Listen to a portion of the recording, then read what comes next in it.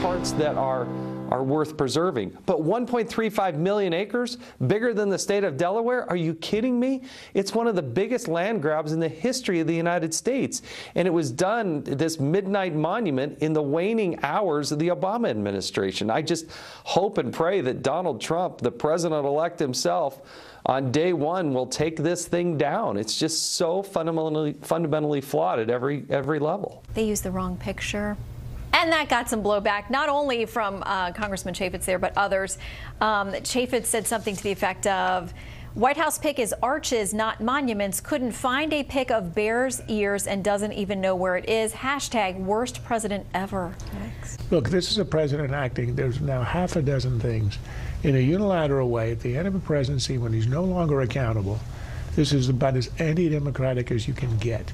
You were in office for 8 years, you ran twice, you got your mandates, and on all of these issues, you could go back to the settlement vote, you can go back to the Arctic, shutting the Arctic and the Atlantic, Guantanamo, releasing the next to last handful.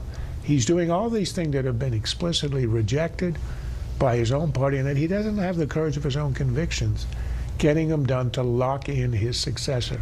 It's very anti-democratic. I don't know about the merits of the case. I would imagine that allowing mixed use and some exploration would be a good thing for the country.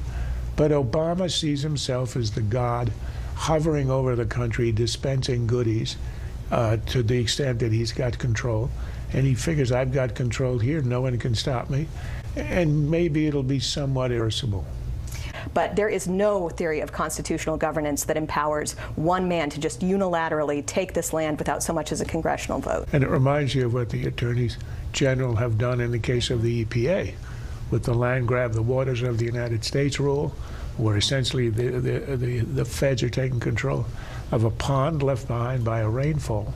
And what it does is it's kind of liberal overreach, starting with EPA, Obamacare, you can look anywhere you want. It's created a backlash that has now been growing. And I think in the end it can undo more than just what Obama did. I think it can sort of roll back the loopholes that have been used by liberals, environmentalists, and others to get outcomes that were never intended in legislation and that have been sort of seized by the executive. I think that this could be a real opportunity to undo a lot of the damage, not just done in the Obama years, but for the last 50, 100 years.